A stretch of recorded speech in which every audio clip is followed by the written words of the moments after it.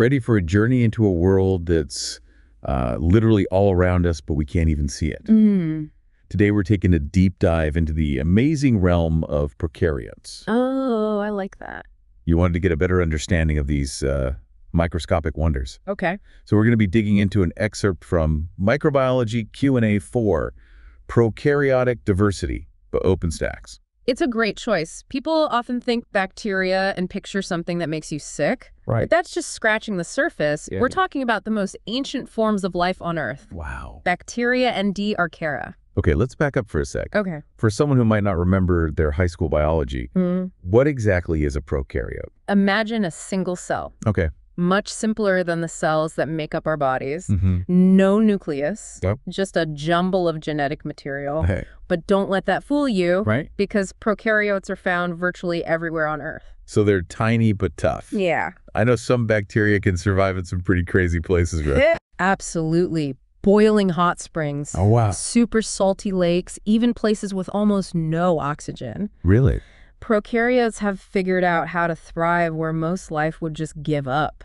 You said they're everywhere, but I'm guessing most of us don't spend our days thinking about that. Why should we care about this invisible world? Good point. Yeah. Think of it this way. Prokaryotes are like the behind-the-scenes crew of the planet. Okay. They break down dead stuff, recycle nutrients, and even create the oxygen we breathe. Without them, the whole system would fall apart. Whoa, so we owe them big time. I remember learning about photosynthesis. But plants aren't the only ones doing it right. That's right. Cyanobacteria, which are prokaryotes, were the first oxygen-producing organisms billions of years ago. Wow. They completely transformed the planet, paving the way for all the life we see today. That's mind-blowing. Okay, so we've got these ancient adaptable organisms all over the place, do all sorts of important jobs. How on earth do scientists even start to classify them? I mean, they're microscopic. Well, for a long time, scientists used what they could see. Okay. Shapes like rods, spheres, or spirals, how they stained in the lab, what kinds of food they used. I can see how that would get tricky, though, right? Yeah. Like two bacteria might look similar, but actually be really different on the inside. Exactly. Yeah. That's where molecular genetics comes in. Okay. By analyzing their DNA and RNA, All right. scientists can get a much clearer picture of how prokaryotes are related to each other, Okay. like building a family tree. So it's like, instead of just looking at someone's face, we're looking at their entire genetic code. Yeah. That seems way more accurate. You got it. Now, digging deeper into the source material, we see that a good chunk of it focuses on a group called Proteobacteria. Why are they the stars of the show? Think of them as the most diverse family in the bacterial kingdom.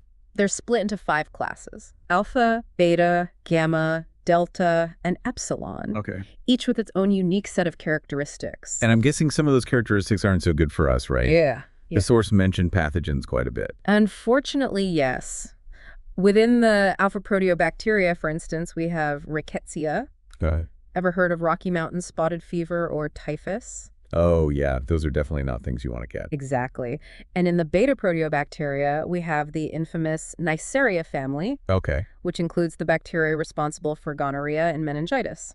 Okay, now I'm really starting to see why we pay attention to this invisible world. Right. It can have some very real consequences. You're absolutely right. And the list goes on. Oh, no, go. The gamma proteobacteria, for example, is a huge class that includes some very familiar names. Hit me with it. Which one should we be watching out for?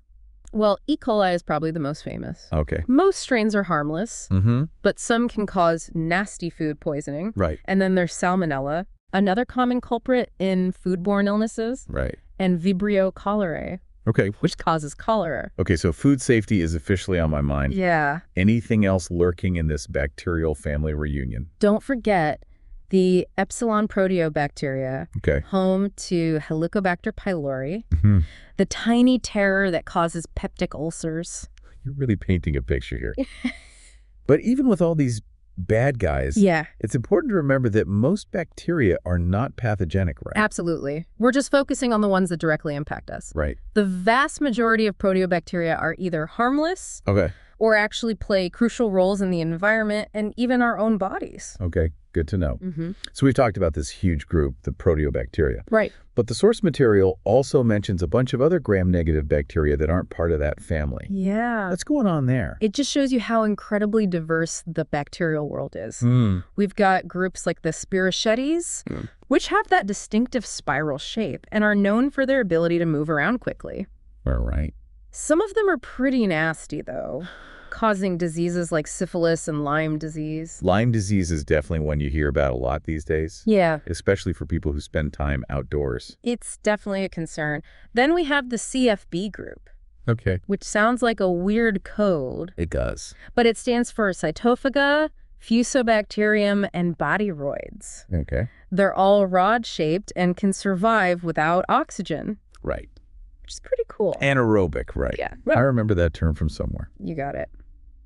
One of the key members of this group is bacteroids. Okay. They're actually super abundant in our gut, and most of them are good guys. Okay. Helping us digest food and keeping our gut healthy. So they're like the friendly neighbors in our internal ecosystem. Exactly. Now imagine tiny bacteria that reproduce by budding, Right. like little balloons pinching off. Okay. Those are the planktomycetes. Right. And they're often found in water, forming these intricate colonies. So they're the architects of the bacterial world. I like that.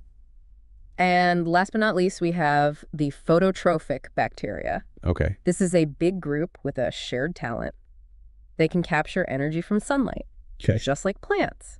Some of them even help out with nitrogen fixation, converting nitrogen from the air into a form plants can use. So we're talking about photosynthesis, nitrogen fixation. These little guys are like the multitaskers of the microbial world. They truly are. They showcase the incredible diversity and adaptability of prokaryotes. Okay, my mind is already blown. But I know we're just getting started. Yeah. You've still got gram-positive bacteria to explore. Yeah. And then there's that whole other domain of prokaryotes, the archaea. But we'll save those adventures for another time. There's so much more to discover. Welcome back. I'm excited to delve even deeper into the prokaryotic world with you. Me too. Last time we left off talking about how diverse bacteria are and how they can be both helpful and harmful. It's wild to think these tiny organisms can have such a big impact on us. It really is. Yeah. And that brings us to a question you might be wondering. Okay. If bacteria are so diverse, are all prokaryotes like that? What about archaea? Right. Do they cause any diseases? That's a great question. I'm all ears. Well, here's where things get even more interesting. Okay. Archaea are just as diverse as bacteria, but so far we haven't found any that cause diseases in humans. Wait, really? That's surprising. Why not? It's a bit of a mystery. Yeah. But it could be because their biochemistry and cellular structures are quite different from bacteria. Okay. It might be difficult for them to interact with our cells in a way that would cause harm. So it's like they speak a different language than our bodies. Yeah. So they can't really mess with us. That's a great way to put it. Okay. Of course, there's still so much we don't know about archaea. Right. So there's always the possibility of new discoveries changing our understanding. That's what I love about science. There's always something new to learn. It's exactly. Okay, switching gears a bit. Okay. Let's go back to those phototrophic bacteria we talked about earlier. They photosynthesize like plants. Right. But how does that actually work in bacteria? Great question. It's important to remember that phototrophic bacteria aren't all the same. Okay. They've evolved different ways to harness sunlight. Some, like cyanobacteria, use a process very similar to plants, producing oxygen as a byproduct. Right. That's how they helped create the oxygen-rich atmosphere we have today. So they're like the original solar-powered oxygen factories? Yeah. What about the other phototrophic bacteria? Yeah. The ones that don't produce oxygen? Those are called anoxygenic phototrophs instead of water. They use other compounds as electron donors, like sulfur or even organic molecules. Right. They often live in environments where oxygen is scarce. So they've adapted to thrive in those unique niches using different strategies to capture energy. Exactly. It just shows the incredible flexibility of bacterial metabolism. Right. And remember, some of these phototrophs are also nitrogen fixers. It's like they're multitasking, powering themselves with sunlight while also providing essential nutrients for other organisms. Okay, I need a minute to process all of this. Yeah. It's mind-blowing to think about the sheer scale and complexity of the microbial world. I know. It's like an entire hidden universe operating right under our noses. I know, right? And it gets even more fascinating when we consider how these microbes interact with each other and their environment. Think about the human microbiome, for instance.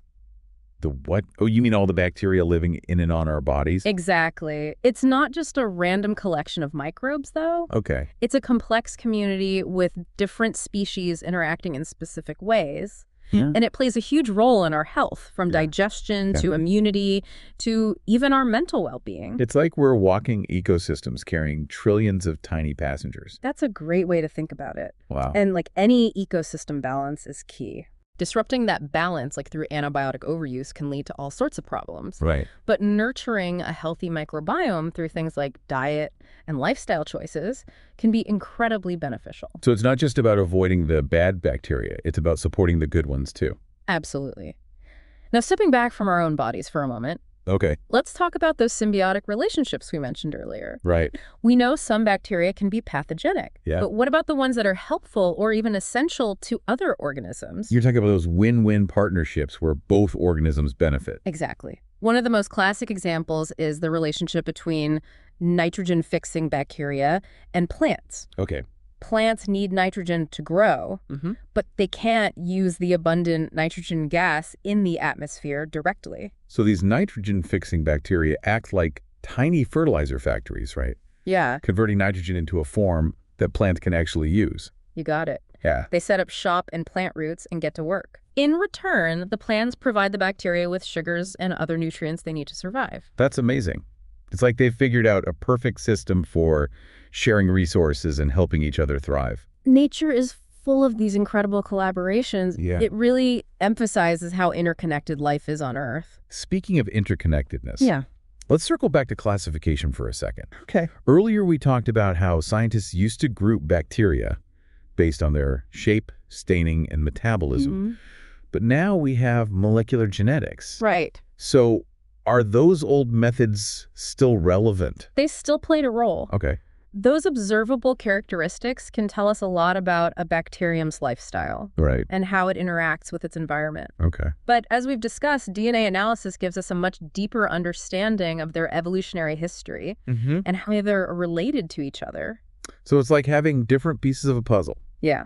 Each one gives us a different perspective. Right. And together they create a more complete picture. Exactly. It's not about replacing the old ways, but rather combining them with new tools to create a more comprehensive and accurate understanding. And I bet that understanding is constantly evolving as scientists make new discoveries. You're absolutely right. Wow. The field of microbiology is constantly changing, especially with advancements in DNA sequencing and bioinformatics. Okay. We're constantly finding new species, refining our classifications, and gaining a deeper understanding of the intricate relationships between microbes and the rest of the living world. It's like we're explorers charting a vast, uncharted territory. I love that analogy. Okay. And speaking of exploring, our source material dives into some specific groups of bacteria and archaea, highlighting their unique characteristics and ecological roles. Right. Let's start with those proteobacteria we talked about earlier. Okay. Specifically, the 5 classes within that phylum. Okay. I'm ready to dive back into that bacterial family tree. Perfect. Remember, each class encompasses a wide range of species. Right. From helpful nitrogen fixers to those harmful pathogens we discussed.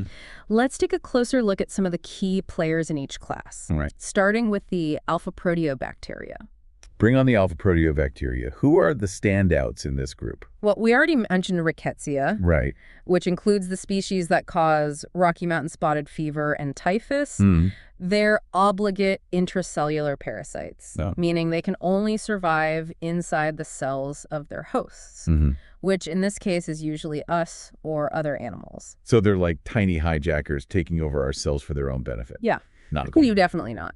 But not all alpha proteobacteria are harmful. In fact, some are incredibly important for agriculture. Think about rhizobium, for example. Okay, rhizobium, what do they do? They're nitrogen-fixing powerhouses that form symbiotic relationships with legumes, which are plants like beans, peas, and clover. Right. They live in nodules on the plant roots, converting atmospheric nitrogen into ammonia, which the plant can then use to grow. So they're like tiny fertilizer factories helping those plants thrive. Exactly. They're essential for agriculture and help enrich the soil with nitrogen, which benefits other plants as well. Wow. Now let's move on to the beta proteobacteria. Okay. Here we find some more familiar names, like Neisseria. Right. We mentioned Neisseria gonorrhea earlier. Yeah. The bacteria that causes gonorrhea. That's right. Okay. And another species in that genus, Neisseria meningitis, can cause meningitis. Right. A serious infection of the membrane surrounding the brain and spinal cord. Oh, wow. It's a stark reminder that even though these organisms are tiny, they can have a significant impact on our health. Absolutely. Okay, what other notable members are hanging out in this beta proteobacteria club? We've also got Bordetella, which includes the species that causes whooping cough, a highly contagious respiratory infection. Okay. And then there's Burkholderia, a genus that includes both beneficial and pathogenic species. Some Burkholderia species can cause respiratory infections in people with weakened immune systems, while others are actually helpful to plants. It's interesting how closely related bacteria can have such different effects on us and other organisms. Yeah. It really highlights how complex the microbial world is. It really does. Now let's move on to the gamma proteobacteria. Yeah. The largest and most diverse class of proteobacteria. Wow. Get ready. Okay. Because this is where we find some of the most well-known bacteria. I'm excited. Hit me with some of the biggest names in this group.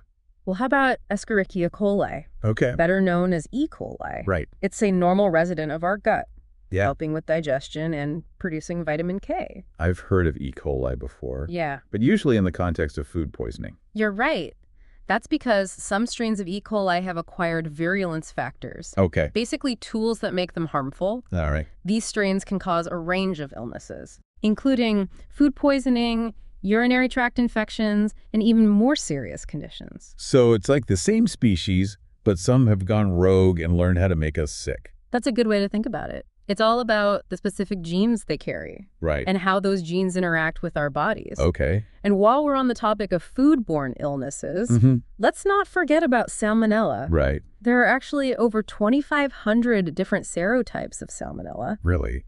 And some are definitely more pathogenic than others. Wow, over 2,500. It sounds like we're outnumbered. That's the thing about bacteria. They're incredibly diverse and adaptable. Yeah. And unfortunately, that adaptability also applies to Vibrio cholerae, Okay. the bacterium responsible for cholera. This severe diarrheal disease can be fatal if not treated quickly. Oh, wow. And it's still a major problem in areas with poor sanitation and limited access to clean water. It's a reminder that even though we've made great strides in public health, bacterial infections are still a major global concern. Absolutely. But let's not forget that the gamma proteobacteria also include some incredibly helpful bacteria. Take Pseudomonas, for example, a diverse genus with species that are essential for nutrient cycling and even play a role in bioremediation. Bioremediation, that sounds intriguing. What does that mean? It means using living organisms to clean up pollutants. Oh, okay. Some Pseudomonas species can actually break down pollutants like oil and pesticides, making them valuable allies in cleaning up contaminated environments. Wow, so they're like tiny environmental superheroes. Exactly. They help us address some of the environmental challenges we've created. Right. It's a great example of how understanding bacteria can lead to solutions for real-world problems. Okay, so far we've covered the alpha, beta, and gamma proteobacteria. Right. What about the delta proteobacteria? Yeah. Are they as well known as their cousins? They might not be as famous, okay, but they have their own unique talents. All right. Many delta proteobacteria are what we call sulfate-reducing bacteria, which means they use sulfate as an electron acceptor in their respiration. I'm trying to remember my chemistry here. Yeah? So instead of breathing oxygen like we do, they use sulfate. You got it. And this plays a crucial role in the sulfur cycle. Okay. particularly in marine and freshwater environments. Right. These bacteria help recycle sulfur, which is an essential nutrient for all living things. So they're like the sulfur specialists of the bacterial world, keeping that element flowing through the ecosystem. Exactly. And some delta proteobacteria are even more fascinating. Okay. They can form something called myxospores. Myxospores. Which are these incredibly tough, dormant cells that can survive extreme conditions. Well, It's like they have their own built-in survival bunkers. that's incredible. It makes sense, though. Yeah. Bacteria have been around for billions of years. Right. They've definitely learned a thing or two about survival. They certainly have. Yeah. And finally, we come to the last class of proteobacteria, the epsilon proteobacteria. Right. This is a smaller group. Okay. But it still includes some important players, Okay. like Helicobacter pylori, which we talked about earlier. The bacteria that causes those pesky peptic ulcers. Exactly. And another important genus in this group is Campylobacter. Campylobacter jejuni, in particular, Okay. is a common cause of food poisoning, often associated with contaminated poultry. Okay. It's a reminder to always be careful handling raw meat and to cook it thoroughly. Food safety is definitely a recurring theme in this deep dive. I'm starting to think I need to invest in a good food A thermometer. wise idea. Yeah. But in all seriousness, Yeah. understanding these different classes of proteobacteria helps us appreciate the incredible diversity of bacteria and the many roles they play in our world, Right. both beneficial and harmful. Yeah. It's all about understanding the nuances of their biology and their interactions with us and our environment. My mind is officially blown. We've gone from the broad overview of bacteria to a deep dive into one of the most diverse phyla. And we're still just scratching the surface. What's next on our prokaryotic adventure? Well, remember all those other gram-negative bacteria we mentioned? Yeah. The ones that aren't part of the proteobacteria family? Right, like the Spirochetes and the CFB group. They definitely deserve some more attention. They certainly do. And they each bring their own unique characteristics and ecological roles to the table. Okay. Plus, we still haven't even touched on gram-positive bacteria. Right. Or the fascinating world of archaea. Okay, my brain is ready for more. Let's keep exploring these incredible microscopic worlds. I'm happy to be your guide. Let's dive in and see what other wonders we can uncover together. Welcome back to our prokaryotic adventure. Last time we dove deep into the diverse world of proteobacteria, Right. exploring their different classes and the roles they play, from causing diseases to helping plants grow. Yeah, It's amazing how much is going on in this invisible world. it really is. And we're not done yet. Oh, Remember those other gram-negative bacteria we mentioned? The ones that aren't part of the proteobacteria family? We've got the Spirochetes, okay. the CFB group, and a few more to explore. Right, like those spiral-shaped Spirochetes that can cause Lyme disease. Yeah. They definitely left an impression. They're definitely memorable, and their unique shape plays a big role in their ability to move around. Okay. They have this internal flagellum, kind of like a corkscrew, that helps them propel themselves through their environment. So they're like the tiny drill bits of the bacterial world, Right. able to burrow their way through different tissues. Exactly. And as you mentioned, some Spirochetes are pathogenic, Right. Treponema pallidum. Okay. The bacteria that causes syphilis is another example of how these tiny organisms can have a major impact on human health. It's a reminder that even though we can't see them, these microbes are constantly interacting with us. Yeah, And sometimes those interactions can have serious consequences. absolutely. Now let's move on to the CFB group. Remember, that stands for Cytophaga, Fusobacterium, and Bacteroids. Right. They're all rod-shaped and anaerobic, meaning they don't need oxygen to survive. Yep. They're often found in the human gut. Right. And as we discussed earlier, bacteroids are actually incredibly important for our digestion. Right. They're like our gut's best friends, helping us break down those complex carbohydrates and keeping things running smoothly. Exactly. But just like any community, there can be some troublemakers. Oh. Some Fusobacterium species, for instance, Oh. have been linked to gum disease and even colorectal cancer. Really? It's a reminder that the balance of our microbiome is incredibly important for our health. So it's not just about having good bacteria. It's about having the right balance of different species working together. That's a great point. It's all about maintaining a healthy ecosystem within our bodies. Right. Now let's talk about a group of bacteria that really challenge our understanding of bacterial cell structure. Okay. The planktomyces. Okay. Planktomycetes. What makes them so special? They have some really unique features. Right. For one, they have a compartmentalized cell structure with a membrane-bound nucleoid. That's unusual for bacteria, which typically have their DNA floating freely in the cytoplasm. So they're kind of blurring the lines between prokaryotes and eukaryotes, those more complex cells that make up our bodies. Exactly. They challenge our traditional understanding of what a bacterial cell should look like, and they also reproduce differently, using budding instead of the usual binary fission we see in most bacteria. Budding like a yeast cell. So they pinch off a little piece of themselves to create a new cell. That's right. It's another example of the incredible diversity of reproductive strategies that bacteria have evolved. Wow. Planktomycetes are often found in aquatic environments. And some species play important roles in breaking down organic matter. So they're like the recyclers of the aquatic world, keeping those ecosystems clean and balanced. Exactly. Now, before we move on to gram-positive bacteria, there's one more group of gram-negative bacteria I want to mention. The phototrophic bacteria. Right. Those are the ones that can capture energy from sunlight, just like plants. Exactly. And they're incredibly diverse. Some, like the cyanobacteria, perform oxygenic photosynthesis, producing oxygen as a byproduct. They're the ones responsible for the Great Oxidation Event, which transformed Earth's atmosphere billions of years ago. Wow. And paved the way for the evolution of life as we know it. So they're like the unsung heroes of the planet, shaping the very air we breathe. Absolutely. But not all phototrophic bacteria produce oxygen. Some perform an oxygenic photosynthesis, using other compounds like sulfur or organic molecules as electron donors. These bacteria often live in environments where oxygen is scarce, like deep lakes or sediments. So they've adapted to those unique niches, finding ways to capture energy without relying on oxygen. Exactly. And remember, some of these phototrophic bacteria are also nitrogen fixers, adding another layer of ecological importance to their repertoire. They truly showcase the incredible metabolic diversity of bacteria and their crucial roles in supporting life on Earth. Okay, I'm ready to switch gears now and dive into the world of gram-positive bacteria. What sets them apart from their gram-negative counterparts? Well, as we mentioned earlier, gram-positive bacteria have a thicker peptidoglycan layer in their cell walls. Which is what gives them that positive result in the gram stain test. This structural difference also affects how they interact with antibiotics and other compounds. So it's not just a color difference.